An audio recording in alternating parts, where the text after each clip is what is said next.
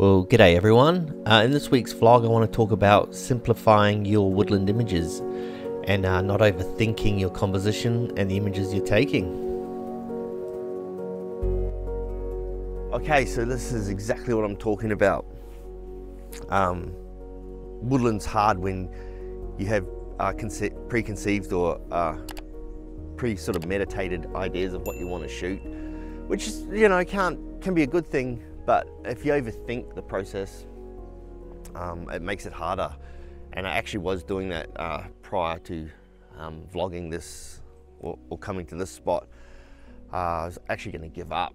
Even though I've been here a lot of times, I've shot the same images, so I really starting to looking for somewhere else to shoot. But being up on a hill here, I always get low cloud when the night before there's rain, or in the early morning there's going to be cloud.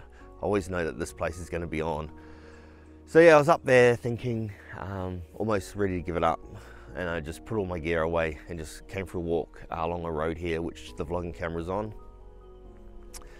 Walking along, listening to some kookaburras singing and some parrots, and this scene jumped out at me, and I'll talk you through why it did. I really like the cloud coming in over the top of the image, and you've got some light coming down through here, just sort of opening the image up through the middle here, but that cloud on the back still killing off all that open space as it opens out into the valley down there. And then got that tree in the background that's leaning that way, but also sort of a symmetrical feeling or symmetry to it. There's this deadfall dotted throughout the scene that are going that way as well. So it's that, I talked about it before, that flow through the image of this deadfall and this kind of tunnel vision looking down. Yeah, it just jumped out at me. Set my tripod up. I'm at 50mm on my 24-200, and that's pretty much it. So getting that first image sort of gets it out of first gear, and I'm quite eager now to walk along and try and get another image. So yeah, that's kind of my thought process in that, and not overthinking an image and just letting the scene come to you.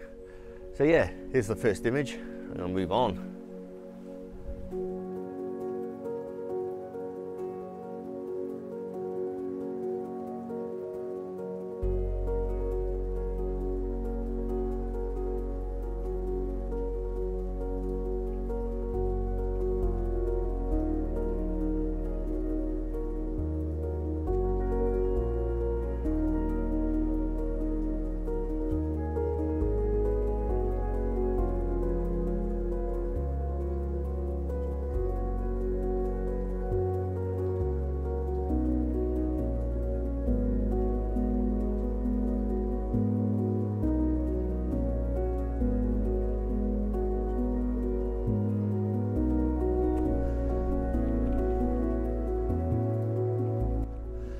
Another scene that jumped out at me here, coming along the road. No expectations or like I said, sort of premeditated thoughts on exactly what I wanted to shoot. And this scene's, I don't know, it's got a spooky vibe to it, yet a real chaotic looking vibe too. It's just all the trunks of the gums.